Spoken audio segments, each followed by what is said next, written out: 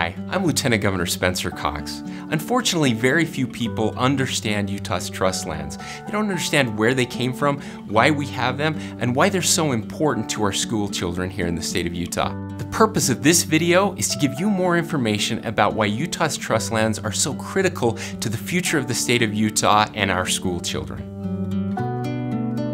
As states entered the Union, federal lands were appropriated to them to provide financial support for specific public institutions.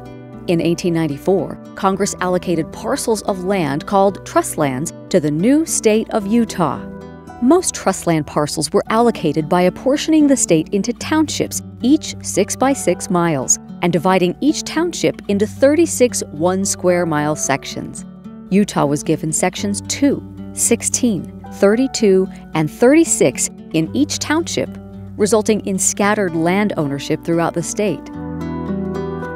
In total, 1/9 of the state, or 7 million acres, was granted to Utah as trust lands, and Congress required these lands be used exclusively to support public institutions.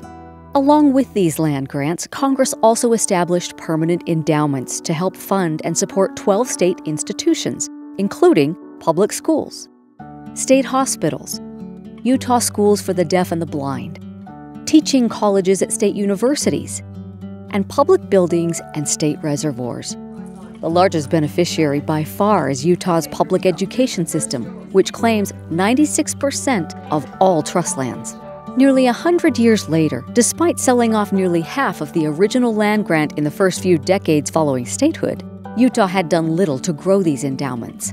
A concerned group of educators, legislators, and other stakeholders organized and advocated for an independent agency to manage the state's trust lands. In 1994, SITLA was established and took over management of 4.5 million acres of surface and mineral estate. SITLA developed a business model to maximize revenue from Utah's trust lands. In its first year, SITLA nearly doubled the Permanent Education Fund from $50 million to $94.5 million and helped grow all permanent funds to a combined balance well in excess of $2 billion today. SITLA generates revenue from oil, gas and mining leases, grazing, telecommunication sites, real estate development, renewable energy projects, land sales, and other commercial and industrial development. Entirely self-funded at no cost to taxpayers, SITLA takes a small portion of trust lands revenue for operations and deposits the remaining revenue balance into each institution's permanent fund. A separate agency, the School and Institutional Trust Fund Office, manages and invests these permanent endowments in a diversified portfolio intended to protect and grow each endowment.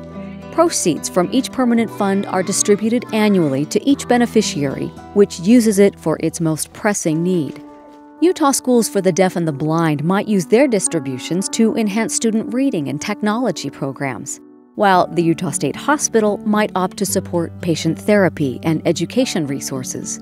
And each public school in Utah receives annual funding from the Permanent School Fund.